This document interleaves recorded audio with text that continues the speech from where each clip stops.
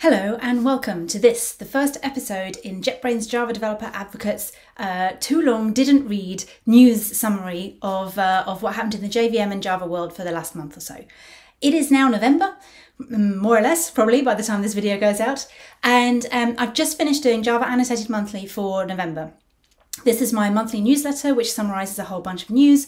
What I thought would be interesting is if we could do like a 5-minute version of this for the too long didn't read the newsletter, and I'll give you a 5-minute summary of what's kind of most relevant and interesting in the Java world. I'm Trisha Gee and I'm the lead Java developer advocate at JetBrains. I tend to try and stay up to date on what's happening in the Java world. I also have lots of opinions on things, which is what makes me truly qualified to do this news roundup. The first thing I want to cover is Java 16. So Java 15 came out in September this year. We are now on 6 monthly releases. So Java 16 is due out in March, on March 16th actually.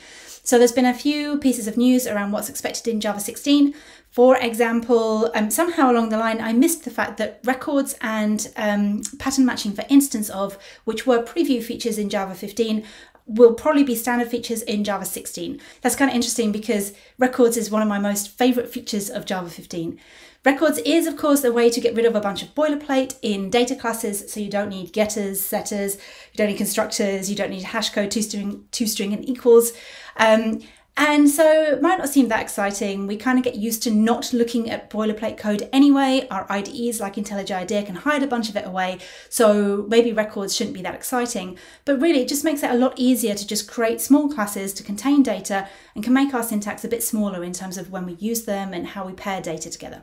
So that's kind of coming in Java 16. It's already available in Java 15 as a preview feature.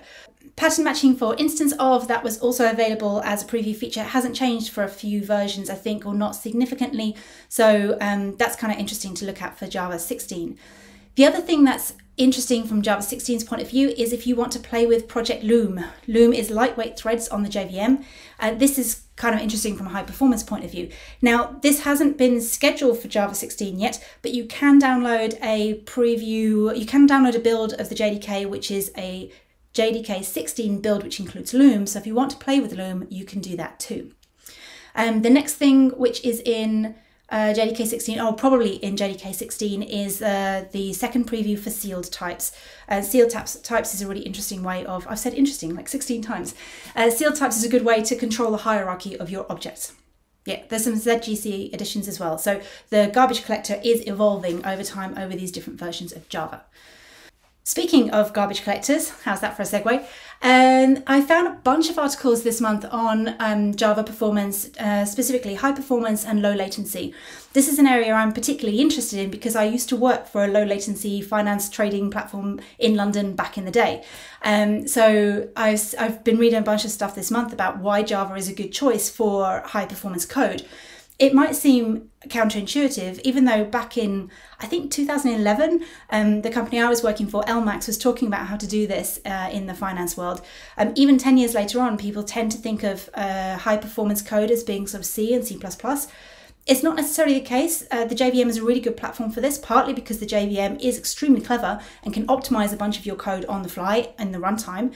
So you don't even need to write clever high performance code. You write nice, clean code, nice small methods that are understandable to the human being, which means that the JVM can understand them and to make optimizations on the fly. So Java is a good language for getting a good high performance code from the beginning. Also, the other interesting thing about Java, obviously, is there's a lot of Java programmers out there. So it's a great language to choose for a bunch of applications because you can just hire a bunch of Java programmers and get them working your application straight away. So I've been seeing a few articles about why choose Java for high performance, and that's kind of the summary of that. But it did remind me of the work we were doing at LMAX. So I just want to give a bit of a plug to LMAX and the Disruptor. So LMAX, where I was working in London, we were relying on the JVM to do a bunch of optimizations, but we also created our own open source project called the Disruptor, which was a very fast mechanism to pass data between threads. The other topic, since we came here from garbage collectors, high performance Java, how does garbage collection impact that? Well, in modern Java, you've got a range of garbage collectors to choose from, even in OpenJDK, but also different vendors have different garbage collectors and so forth. So they have different profiles. And I think the interesting thing about this is that no longer do you have to set a bunch of magic flags to get your garbage collector to do what you want. You can just pick the right garbage collector for your profile, which may or may not work for your low latency, high performance application. There's some articles in Java Annotated Monthly this month which talk about how to make the decisions around creating your high performance application, how to decide whether your application needs to be high performance, and how to measure that sort of thing as well. I mentioned the LMAX disruptor. One of the interesting things about the LMAX disruptor is that it is open source, which leads me on nicely to my next topic for this, which is open source. So we've just had October. JetBrains sponsored Hacktoberfest. Hacktoberfest, I've always thought is a great idea to get people passionate and interested in contributing to open source. However, there was a little bit of controversy this month around the sponsoring of Hacktoberfest and how it puts quite a lot of pressure on open source maintainers to effectively gatekeep against not so great pull request submissions, and it puts a lot of burden on those. What I found cool about this in the end is that the company behind Hacktoberfest responded to this and made some changes accordingly. Also, I believe GitHub made some changes too. So it is important to raise issues when you see that things are not working for the community the way you want them to, because organizations, the ones that are trying to do the right things, they will make changes to try and drive things in the right direction. You just try and assume that people are doing things for the right reason and not just trying to mess up the community. I personally found Hacktoberfest quite inspirational. Firstly, I was on a panel for JetBrains advocates where we talked about open source for fun and profit, which I could get to share some of the stories about the disruptor, which is what I was just talking about, and how open source can make you profit as an individual and how it can help your organization to be profitable or better or whatever. That was a really interesting panel.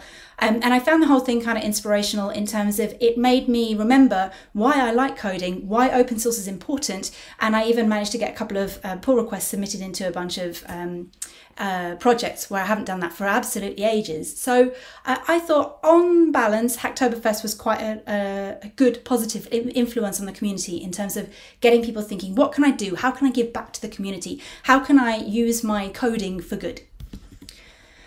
Finally, I want to talk about conferences, well, a conference in particular. I am a developer advocate, so I spend a lot of time speaking at conferences, not in 2020. Obviously, I spend a lot of time sitting at my computer, speaking into the computer, which is not the same thing. However, this week we had JDConf, which was actually a conference by Microsoft's first Java conference in a long time. And this was super inspirational. I love the fact there were lots of people talking about modern Java. We were talking about some of the features in JDK 15, for example, records, pattern matching for instanceof, sealed types. There was a bunch of really well-known speakers doing those sorts of presentations. I thought the atmosphere was quite friendly. It's difficult to get an atmosphere from a virtual conference, but the fact that there was a handover from a host, a bit of a conversation between you and the previous speaker, handover to the next speaker, that was kind of nice. It was fun. It made me feel a bit like I was at an actual conference. The most interesting thing about this conference was the keynote on day 3, which was by my colleague Mala Gupta. It was about how the community had influenced her personally and professionally. And I found this super inspirational. It reminded me why I do this sort of thing, why I'm involved with user groups, why I go to conferences, how I can work remotely here in Spain, but still feel connected to a wider, bigger picture. I highly recommend you have a look at that keynote because it just made me feel warm and fuzzy about everything. I don't think I have anything else to cover this month. I think that's plenty for a TLDR. So I will sign off. Thanks for watching.